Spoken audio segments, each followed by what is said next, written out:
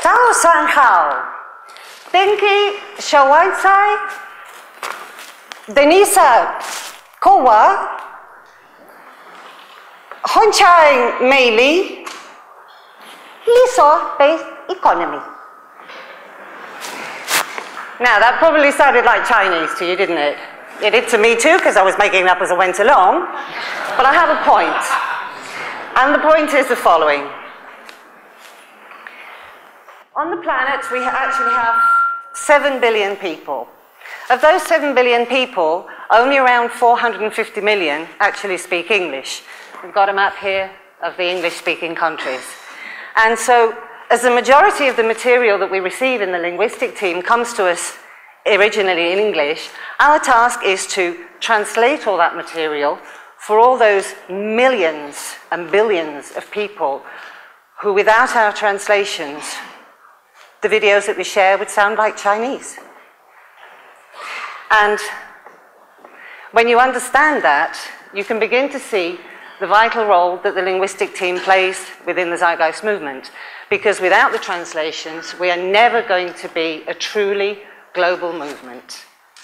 Millions would never get to know about a resource-based economy, about the Venus Project, or about the Zeitgeist movement. So how do we work? Well, we work collaboratively in teams. We work transparently. All the projects that we are translating are up online. Anybody can look them up. They can follow the progress. Sometimes there's moments in the process when they can join in and help translate as well.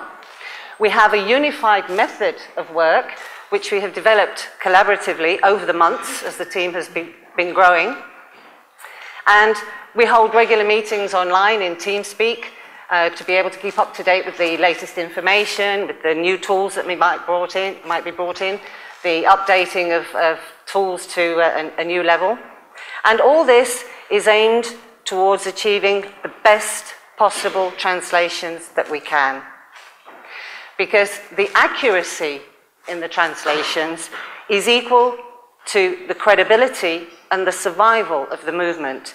If we give out poorly translated or badly presented work, this only serves to spread confusion and give us a bad image, quite frankly. So the accuracy in the translations, this is what we're always striving for, the best possible translations that we can.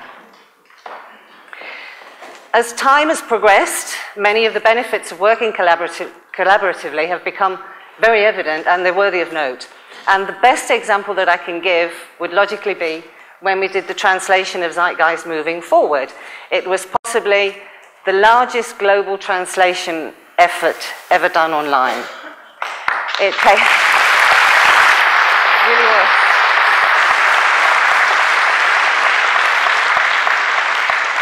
It came shortly after receiving a tsunami of emails in response to a young gentleman that has something to do with the movement, Peter somebody or other.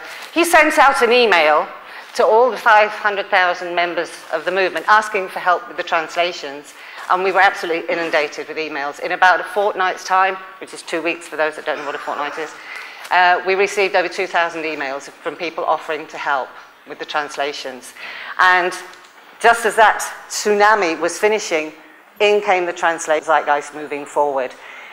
We were originally expecting some 30 Google Docs to work with, but these 30 Google Docs grew exponentially into 78 Google Docs. But unfazed, the 501 members of the 30 language teams that accepted the challenge of translating the film, they rolled their sleeves up and, leaving all other tasks aside, typing their fingers to the bone, and totally spaced on coffee, we managed to meet the deadline of 3 weeks. We managed to get the translation, the subtitles prepared so that Peter could get them onto the videos ready for the screenings. We had to work in a different manner to the way we were used to, because we had to protect the film from early release. But we even had time to prepare a collaborative Google Doc, similar to the one I showed before, with the transcription errors that we'd seen, so that when the proofreaders came in afterwards for the transcription, the final transcription, proofreading, it was already sorted out for them. So we work collaboratively even on that level as well. The team structure, we have various teams, obviously, within the global linguistics team. First of all, we have the transcribers for the English language. As I say English language because most of the material comes to us in English. And these are for the videos, for the audio, such as the blog talks, for the PDFs and the texts and the websites. We have the synchronization of the timestamps on the videos. We call them the time shifters.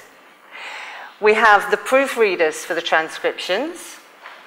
Then we have the translators, which currently we support some 80 languages.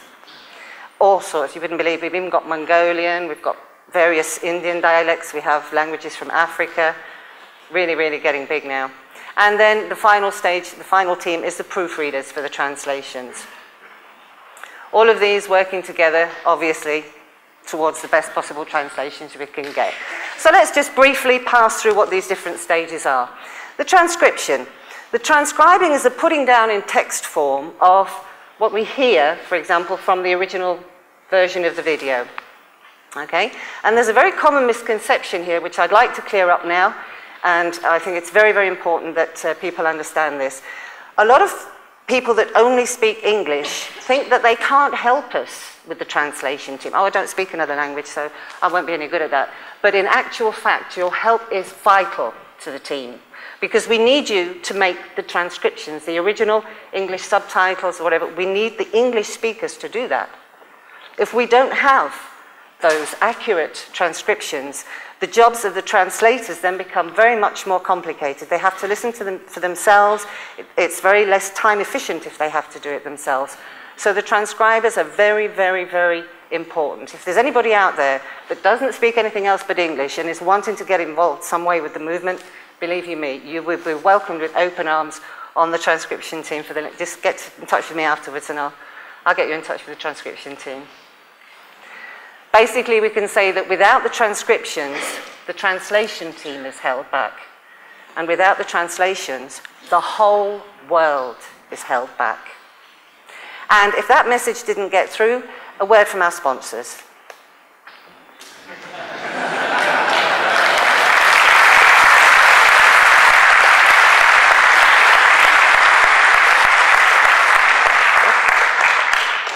Okay, very briefly, just to show you how user-friendly the tools are that we use. This is .sub. Some of you have probably heard of .sub, and it's a heck of a lot higher up than I thought it was going to be. I was going to point with my finger, but anyway.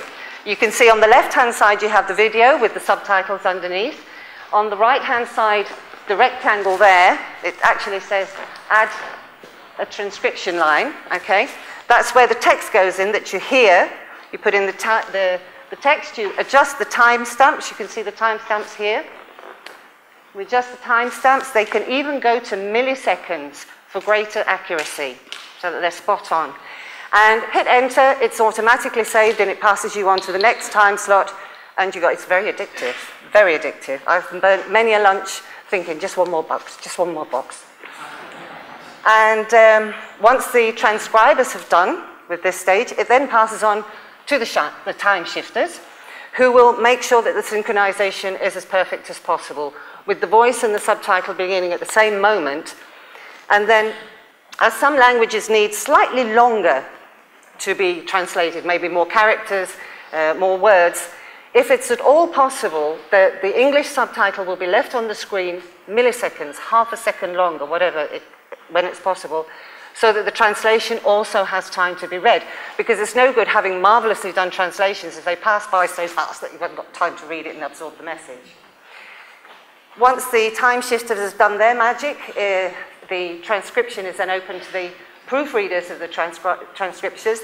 And this is quite important that it's native English speakers who do this, so that they don't just check the grammar and the spelling, but they make sure that all the words have been correctly heard, because if not, this can happen.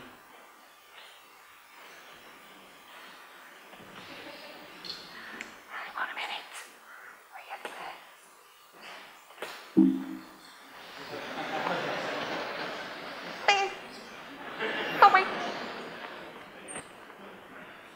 Das hier ist mein Sektor. Das hier ist das wichtigste Gerät des Küstenwächters. Das Gerät, das Überlebensradar. Mayday,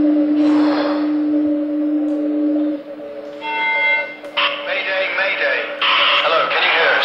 Can you hear us? Can you... Yeah, over. We are sinking. We are sinking. Hello? This is the German Coast Guard. We are sinking. We're sinking. What are you thinking about?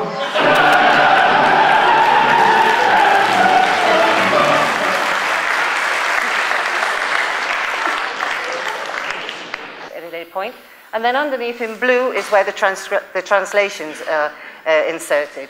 And this is a perfect example. It's in Bulgarian, addendum in social pathology in Bulgarian. It's a perfect example of how some languages need that little bit extra space, therefore time to be read, to say the same as what's being said in English. Okay? It's a bit more long-winded, a lot of the other languages than English are. It's also worthy of pointing out that when we come across a difficult term, many of the terms used in this message that we're giving out now are unfamiliar to us. And so the teams collaboratively will get their heads together and decide on the best way to translate a certain phrase. For example, city systems has been quite a hard one for the Spanish team. And so we got together, we even got in touch with Jack and Roxanne. And then that phrase, as we decide to translate it, that then becomes standardized so that every time we translate anything, it's always going to be the same word that's used. And we don't lead to confusions and so on. Once the translations have been finished, we then pass on to the proofreading phase. And this is perhaps the phase that has the most responsibility, because it's not just checking the grammar and the spelling of the language that it's been translated into, but it's also making sure that the context is correctly conveyed. One mistaken translation, one word badly translated can change the whole meaning of a phrase and therefore the message. So we have to be very, very careful that the message is correctly conveyed, otherwise we get A being translated as B, and then on top of that the people understand it as C. So we really do have to take things very, very carefully on this level. Moving forward a little bit, we're working towards now, this is hopefully in the close future, the linguistic team will have its own website dedicated purely and simply for linguistic team topics. It's in the embryonic stage at the moment, and the idea is that eventually we will have a linguistic team theatre where all the videos that we've translated will be a sort of a one-stop shopping for the videos. Any activist or anybody at all that wants to see a good translation, the best possible translation, will be able to come to this page and find them all there in all the formats that they want to download or to share a link or whatever. And I'm using TED as an example because we're going to be using the same system, dashboard, I'll explain a little bit in the next slide, for the linguistic team website. And there will also be a linguistic team theatre for the, linguistic team library for the PDFs and the books and so on. And what happened with .sub was we caused so much traffic on .sub with the Zeitgeist material and the Venus Project material that it called the attention of the owners quite logically, and they began to watch the videos. They liked them, they were in agreement with them, and they wanted to help us. So they gave us a gift that would normally be sold to companies like TED. And this enables us to do marvelous things on the back side of the, behind the curtains of the translation team. It will enable us to have that wonderful website theatre, but also it will give us such fun toys as interactive transcripts. Now, what does that mean? You can see here we've got a Slovakian translation. This is for Mata. And it's actually quite a nice video on linguistics in babies. You can see the subtitle underneath the video, and on the right-hand side, you've got the transcription, the translation, and there's a zone that's in darker grey. What happens here is that when the mouse is moved over that, coinciding with the subtitles, it will light up in a darker grey. So if you click on it, it automatically takes you to that very point in the video. So this is a really nice tool. You'll be able to go and check on something. What was it that so-and-so said in that video? Let's go and look, and there it is, all at the touch of a button. These are all tools that are going to be very, very useful for us in the future. And this is what we're working towards. Here we have another one of the translation assist tools that we use. It's the Pootle. Those of you that have been around a while will have heard of Pootle, and it's been updated quite recently. And this is what we use for the texts, for the websites and so on. The videos are done in .sub, and Pootle is where we do the text. Again, it's very user-friendly. Introduce the text into the box. Underneath the original transcription, hit enter. It's saved automatically and passes you on to the next paragraph. All these tools make it very easy to be collaborative, because as things are automatically saved, you just close down, go away, and somebody else can come in and pick up where you left off translating. So it really is very, very simple to work this way. Pootle currently supports the 80 languages that we have in the linguistic team, in the international linguistic team.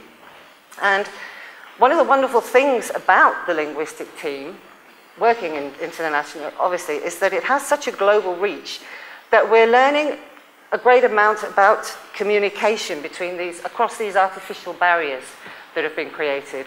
And the chapter projects, which is, you can see there in the title, it says chapter projects, is a great example of promoting the communication between the chapters through the linguistics team. Any of the chapters that create some interesting information and wishes to share it with the rest of the world, they can bring it into Pootle in their original language. We will translate it into English and then into all the other languages to share with all the other chapters. And the example that we have here is the bullet points by Simon. So, but it's actually done into Macedonian there. So you can see we really do have a lot of different languages. So, one thing that is becoming very, very clear, patently clear with the linguistics team is that it doesn't just have to be the linguistics team that works on an international level. In fact, if all the teams were international, it would help the Zeitgeist movement grow much faster. Collaborating, we avoid duplication of the work and we achieve a much higher standard as well. And it all comes down really to the fact that learning and sharing the experiences that we have, we will cross these barriers, we will begin to really feel ourselves as a truly global movement. So basically, what we could say is that we're building bridges. We're building bridges better and stronger every day between the chapters and to the world. And while some of the first bridges were very basic, and some people didn't really get quite the idea of how to use a bridge, we're moving towards a much more streamlined future, where we can see and experiment for ourselves that no matter where we are in the world, there's much more similarities between us than differences. And as developers, more and more developers understand the need to work internationally and globally and come and help the linguistic team create the tools that we need to be able to get better and better with the translations, then we will continue to beat at the heart of the Zeitgeist movement and carry on towards this streamlined future that we're all looking forward to. And now finally, just one last little word that I always say to the new members into the Spanish language team. We aren't translating a soap opera here. We're translating how to change the world. And that is something that is worth all the care, all the dedication, all the time, and all the love that we can give it.